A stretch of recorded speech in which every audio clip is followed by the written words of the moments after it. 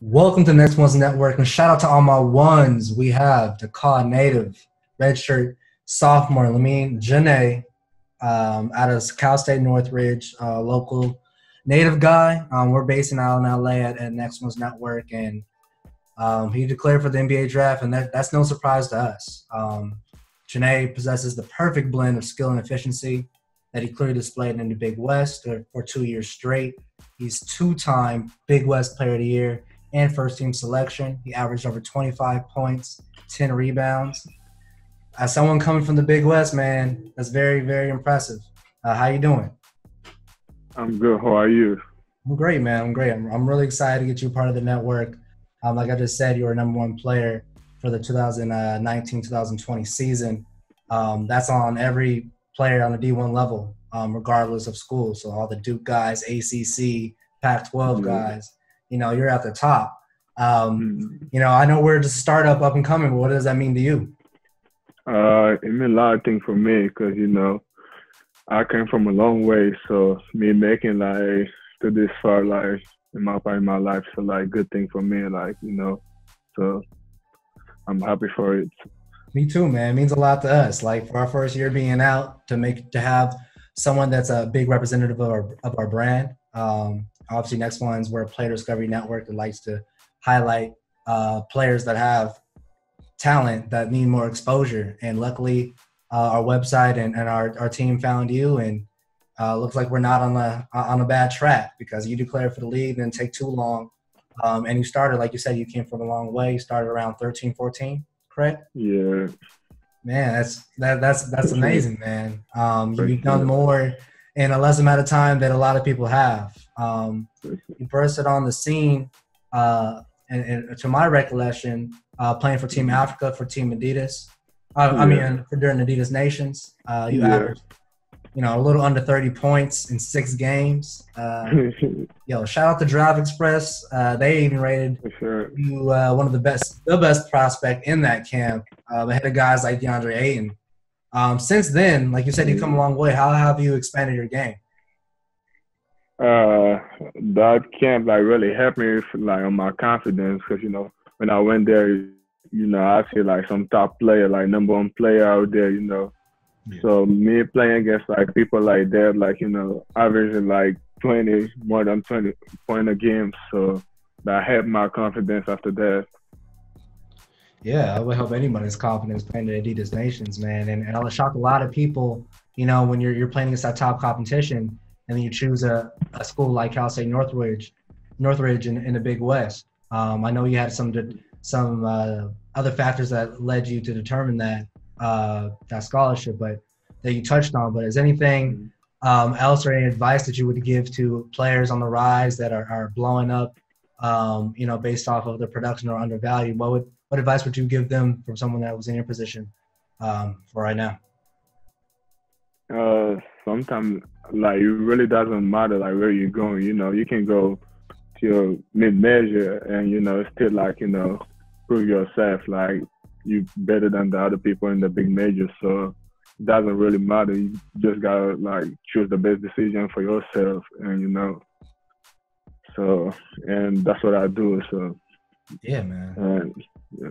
That's why you're the number one player. It's all about production. At the end of the day, you go to, for example, maybe if you went to a high major, you won't get that as much opportunity to show your skills. And, it's kind of like that metaphor of big fish, small pond. That gives more guys more opportunities to be seen. And guys like, Next One's of the Player Discovery Network to tap into and find you guys, because we want to, help that generation and those type of prospects as well. And you've been in the country for 7 years. Like I said, you've done a lot in a little amount of time. What's your favorite basketball memory so far in your career? My basketball memory,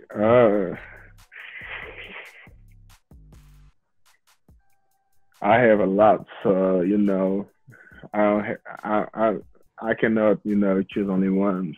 Hey, we got time, man. Whatever you want to share to the fans. It's hard for me. Probably when I scored my career high in college. So. Career high in college versus who? Cal State Fulton. Oh yeah, of course. We got that on your profile. Yeah, Yeah, that was nasty. Especially your games versus Riverside this year too. We got a chance to get yeah, up close and personal with you on the court, and I was like, man, he's big. Like it's one thing from a bird's eye view, but when you got that when you're on the court and see your actual size, man, it's impressive. for You have the sure, NBA size already. Your production speaks for itself, for and sure, a lot of versatility is being valued in the NBA. Um, for sure. so what do you think you add to NBA any NBA team that's scouting you now? What's something that's underrated that you think that NBA team should value about yourself? I can help a team like from a lot of things because I can play defense and I can help on rebounding and I can score the ball too. So like I'm not just as like defensive player. I can do like everything on the court. So Yeah, and yeah, I agree. I agree, and I think you proved that during your freshman season. You burst on the for scene. sure, You're putting up numbers that were compared to one and done prospects like Kevin Durant, DeAndre Ayton, Michael Beasley. Those are top three pick guys. Then you could put your name for right sure. there. What comes to Yeah. mind when you hear those comparisons from your freshman season? It just motivate me like to push harder. So Yeah. when I see something like that, it just motivate me like to push harder. That's it. Yeah, man, those are big time names, and obviously you have those comparisons early as a freshman year, and to follow that up your sophomore year, and then declare means a lot. And to have expectations, but to meet that and a bet on yourself, that For speaks sure. for itself. And shout out to our director of scouting, Colin Brown. I tapped into his interview before Yeah. we conducted this, and you've been quoted saying that you watch people like Kevin Durant and Tracy McGrady, and you like to compare your game to them. Yeah. What's your favorite part about those are two different, those are scoring wings, but those are two different styles. What's your favorite uh, attribute that Kevin Durant brings to the table that you like, and also Tracy McGrady? But I like on Kevin Durant, like he just like he score like so effortless, like if he just moves like with the basketball. So that's something I really like about him, and he can score like from everywhere in the court, like mid range, like he can drive to the basket and he can shoot the threes. So he just complete like from everything. That's what I like about him. So Yeah, T Mac's a monster, man. 2 foot jumper. Definitely yeah, inspired the whole generation. But for back to sure. you. Before you got a chance to step on the court of CSUN, you injured your wrist. You had the red Mhm. shirt, and ultimately, you lose a year. Uh, what was the biggest lesson you learned from that coming back from that injury and having a red shirt? Having a ratio, yeah, I was really nervous, like, cause like that's my first time like getting surgery, like, and I didn't know like if I was gonna be the same after that, my hand and stuff. So I was kind of like nervous, like after that. So after I took my cast off, I just started working out and I doing rehab, working out too. So and after like 2 months, 3 months, I started getting my confidence back. So that's something I learned. Like never like I never doubted myself after that because after that I know like I can do everything. So it helped me on my confidence. Yeah, definitely. Confidence is key, especially if you have that setback that's out of your control. Most importantly, and it's embedding on yourself and staying For sure. true to your rehab and consistent, and being a student of the game and getting better in other aspects. Is anybody while you were out during that time, was there anybody that you were watching specifically, or were you trying to just adapt to the college game and the environment of college? Well, obviously, what I can relate to, just being a freshman and not having basketball, playing. You have basketball, but you're playing. What other things did you do to you know take up time? I was just working out. I remember that time before I had my surgery, I was out there, but I had a tennis class, so I was playing like Friday tennis with my left hand before I got my surgery, and Tennis? after two, yeah. Oh, that's So dope. I was doing that every Friday. That's something I like doing too that time. So So you like playing tennis? yeah, after that, I really like playing tennis. Yeah, honestly, it's pretty cool. I've developed a love for tennis. Shout out Yeah, to the parents that live out in the desert, so that and I great. and I was just working out too with my left hand too, because that was the only thing I could have used, and that's what I was doing, working out with my left hand and my body that time, and playing tennis. I'm playing tennis. Nice. So, obviously you pick up accolades your freshman year, Big West Player of the Year, Newcomer of the Year. We already know. Easy, Mhm. not easy money, but, obviously production speaks for itself. But the second Mhm. year, obviously, let's speak from my experience, me being a former UC Davis Aggie, defensive anchor, I would say Mhm. leader, uh, 3-point shooter. I definitely would have to guard you. You're on definitely a lot of guys' game plan. The cat's out Yeah, the bag. Everyone knows Lamine Diane is bringing 25 sure. plus and 10 on your head, Yeah. and he's going to let you know about it. What are some of the adjustments that you had to make from your freshman to sophomore year? My freshman year, I remember like at the beginning of the season, early of the season, before we started the conference, it was like way much easier to score, and I was scoring easier and stuff. So coming after that to conference, I started getting double team, sometimes triple team, and I learned about I just think my game, because after that, like it was kind of hard to score. So I learned like more after that. So learn how to adjust my game and find the open man after that Yeah, you have to be more creative, get more bodies around you. for sure. Obviously, you play all around. You play from the wing, you play in the post, you get to the line. Where do you think you saw the most of your double teams? Once in the mid range, when I catch in the mid range, I was getting double team out there, and in the 3-2 mostly. Yeah, yeah. That's what I would do too. Yeah, We cover a lot of mid-major guys, people that need more recognition, and one of your teammates, Ro Gomez, is one of them. He's been quoted for sure. saying that you're going to bring defense slashing and rebounding to the next level. Obviously, your scoring speaks for itself. What else do you think you can add? I know you touched on it a little bit, but what else do you think you can add? As a teammate to an NBA team. I'm a great teammate, so it's not. I'm a great teammate. I can help my team like off the court, motivating and talk about the game and stuff. So, and I want to learn. So me talking to a new teammate, like that's something I want to do. So Awesome, thanks. and I heard you're a quick learner. The reason why I say that is because when you came to the States, uh, PJ Washington was quoted saying that you basically only knew yes and no, and you learned English through watching television. What shows you watching now to, pass time during the coronavirus and in between workouts and stuff like that? The shows I be watching, I watch. I don't really watch show anymore like that, but I be watching like how we say. I used to watch All American, and that's Yeah. something I used to watch. Too busy grinding. I understand that, man. Yeah, No time for that, especially in these times. for sure. So obviously we spoke on your strengths. Let's speak on the opposite, some weaknesses. What are some of your limitations right now on the basketball court that you think that you're aware of, and if so, what have you been working on in the pre-draft process to improve on those weaknesses, those limitations?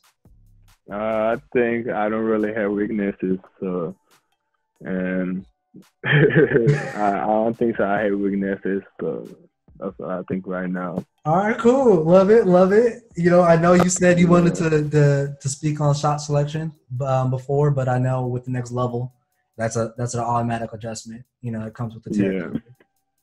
for sure. But yeah, you're pretty much all around playmaker, Yeah, basketball player. That's how we would describe you. To be honest, I'm glad that you actually said that because you can either take it one way. That's a very confident statement, or you look at your production and it says for itself. You know, you're efficient. You get to the line. You score all three levels. You're improving the catch and shoot shooter.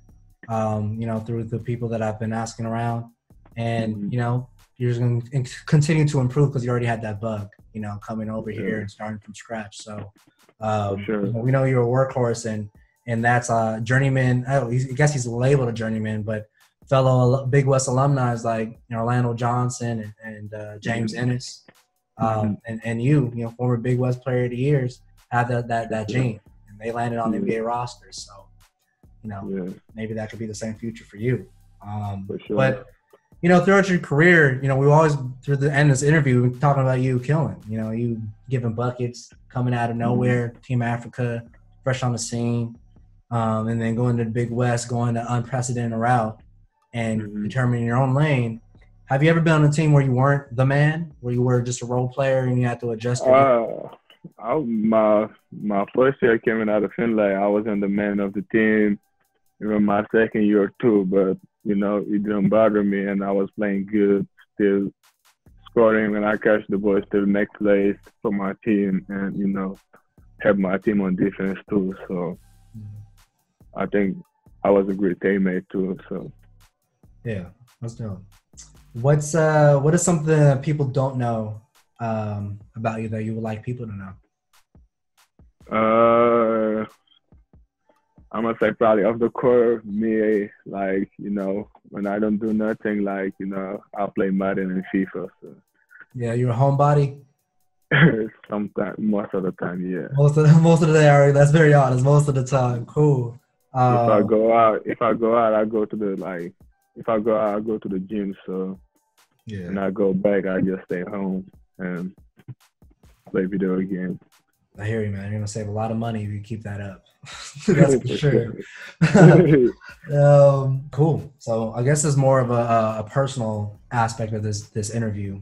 So if you could play for any NBA team, your choice, you know, Lamine's world, I'm just living in it. What team would you play for and why? I don't know. Like, I wish I could, because I'm not from here. It's not like I grew up in the city like we have an NBA team, you know. I would have dreamed about like playing my dream city, you feel me? So I don't really have a team, like, you know, wherever team, you know, comes. So give that up. Yeah, I respect it, man. I respect it. Yeah. Given an opportunity, let's say you sign, for example, let's say you sign a 2A or Exhibit 10. Would you relish the opportunity to play in the G League and contribute that way and earn some minutes, or you know, what's that process look like for you? You know, the goal is to play to the NBA. So, you know, I don't put myself, you know, going to G League if I have to. You know, I'm ready for it. You know, so you gotta earn your minute and stuff. So that's something you gotta earn. So I'm ready to earn my spot wherever I go. Nice, man. Again, I touched on it. I just love the Big West so much. I just talk about it all the time and products that come out of there. And I've been guilty of this a few times, you know, on the rim, swinging, you know, passionate about the game, getting texts. And you received a few during your years at CSUN as well. How would you address your concerns about technical fouls if someone asked you about that? Mostly it's just by be hyped, you know. Sometimes, you know, when I dunk on somebody, I be hyped, so I be on their face. That's how I be getting my technical foul. So it just be hype and, you know, love of the game. So that's why. Yeah, Big West refs gotta relax, man. Let my guys swing on the rim a little bit. Luckily in the league, they let guys do that, so I'm sure you're gonna be safe. Sure. Yeah. All right, awesome, man. And I know we touched on comparable seasons earlier. You had a comparable season to Kevin Durant, Michael Beasley. But who do you compare your game to? I know we've been quoted saying, you know, the next Pascal Siakam, in our montage we made of you. But personally, of you, you know, coming out of your mouth, who do you compare your game to and why? I don't really compare my game to anyone. I compare my game to my game. You know, I always have, like, you know, how I play. I feel like he's different than most of the people. So I don't compare my game to anybody. like what you say, I hear people say you play like Pascal, but you know, he's a great player. He is a great player. I think they love to make that comparison because they appreciate your all-around production, and that's kind of what we can see. And besides, people are kind of scared to say that about, like, you know, a former NBA champion like Kawhi. You know, so they go with the Pascal Siakam. But I get it. You're your own type. Even the way you score is totally different. And I agree with what you're saying. What advice are you getting? What advice are you getting about what you should be doing at the next level? I work on my shots, you know, on my shot selection, you know, work on my, you know, 3-point shot in my body. And that's something I really need, like, you know, to go to the next level. So that's something I'm looking to improve every time Yeah, awesome, man. What does that training regimen look like and consist of? I know you say you want to work on your body. Obviously, you're going to work on your attributes and your skill set, but what does that training and nutrition regimen look like? It's looking good. You know, I don't really good, huh? Yeah, I don't eat, like, you know, I don't eat burger. So I eat all those stuff. I eat healthy. So eat healthy. What's your favorite thing to eat? What's your favorite meal? If you could have a go-to, like, Lamine special pre-draft meal, what's your go-to? Like, what you mean?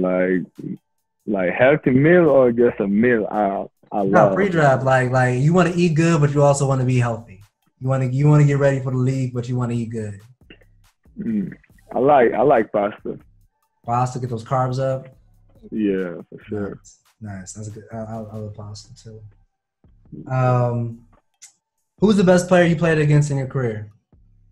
Against best player in college or just best player ever? Ever in your entire career, who's the best player? In Adidas Nation, I played against Dennis Smith, and he really impressed me. I like how he was in high school, so he really impressed me. So that was my first time really playing against top players. Yeah, in America. Was bananas in high school. He was great. Yeah, he really impressed me. So, all right, how about a part two of that? How about in college? In college, I didn't really see somebody really impress me, like, so. Yeah. Cool. And lastly, I like to, you know, this is Status Symbol. This is our next episode. And on Status Symbol, we like to unveil, you know, the stories and lessons and really highlight the players that represent the brand and what we like, what we like about them and next ones and how that has some synergy. With that being said, I like to ask all of our prospects, what are 3 essential items you can't live without? Basketball, probably. All right, why? You say items, so probably my phone. Oh, cool. Solid.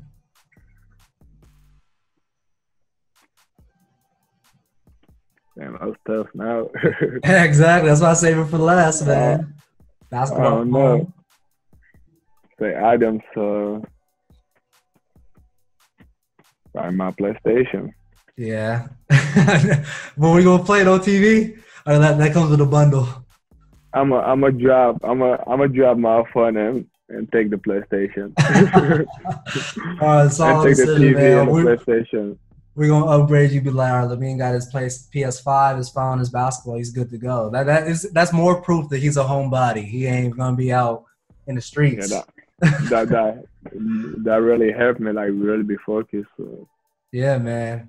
Well, thanks for taking the time to interview with us. Really, really, you know, appreciative of you, you know, taking the time. You know, you being the #1 prospect, it means the world to us. A great representative of the brand and what we hope to accomplish for our athletes after you. And we want to keep up with your content no matter where you land. You know, continue with on the court, off the court content and give, you know, your fans what they need. For sure. Thank you. All right, man. Thanks. Thank you.